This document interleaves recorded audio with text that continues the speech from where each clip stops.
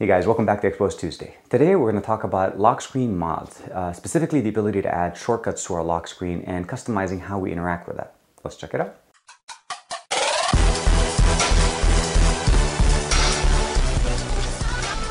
Today's module will help us achieve this.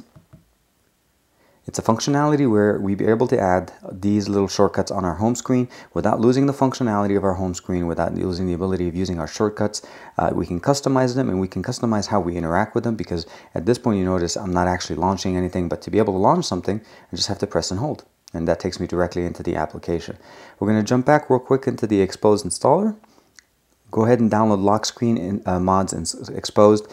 Download it, check the box, and restart the device. If you've seen this before, it's because technically it's part of what GravityBox normally comes in. So if you want everything that comes with a GravityBox, please go ahead and download that. Otherwise, this just gives you the ability to interact with the lock screen and changing the shortcuts very quickly and very simply. Just customize it right there. Starts off by giving us the ability to turn on the module. The ability, if you notice in the beginning, I was touching the actual apps and I wasn't launching them, and that's because I turned on this option of long clicking them. I don't want to accidentally launch my applications. If you don't want this, just uncheck this, and then you have the ability of basically interacting much faster with them. I'm going to go ahead and leave it on. I'm able to customize all 6 applications here. There's no real way of reorganizing them other than just basically changing the app out of each one of them. You can also change the DPI for the size of the actual icon on the home screen. If you like them smaller, you can definitely change it.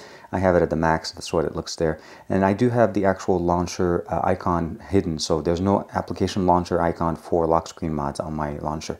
And then once we're done, turn on to the device, and then turn it on. You get the same customization as we started. Simple, easy, customizable. The module itself is pretty simple.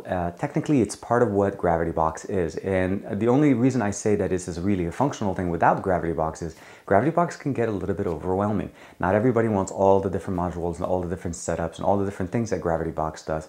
If you just want to be able to customize your lock screen by adding these little nice options, up to 6 applications at a time, this is really functional. Now, the bonus here is if your ROM actually supports lock screen applications or shortcuts, you can actually have up to 12, so you can increase the number because it creates 2 different rows. This Xposed mod adds the new row and doesn't actually change it, so if there's one already built in, it will make it 2 rows. If it doesn't, you're still good with 6 applications that you can customize. And again, it's technically part of what actually GravityBox does already. So if you want a GravityBox, please go ahead and download that. Otherwise, I think this is simple enough and easy that it just gives you exactly what you want without having any additional stuff that you don't want to deal with.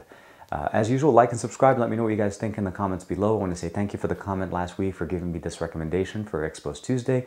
I will see you guys in the next one.